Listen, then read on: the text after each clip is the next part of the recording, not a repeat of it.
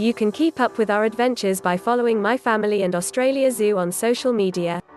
Bindi wrote that many of her followers have reached out to her recently, to share their own stories of working hard to protect their mental health, which inspired her to do the same. Thank you for sharing and speaking your truth. To my friends who are dealing with depression, anxiety and other battles every day, I see you.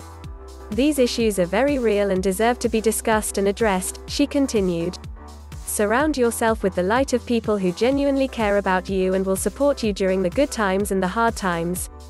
The Dancing with the Stars winner added, remember there are helplines available. Mental health deserves more understanding and support instead of being dismissed or patronized. You are absolutely worthy of love and kindness. The late Steve Irwin's daughter shared the candid message one day after accusing Bob of psychological abuse. From the time I was a little girl he has ignored me, she claimed on social media on Father's Day. Preferring to spend time doing anything else rather than being with me.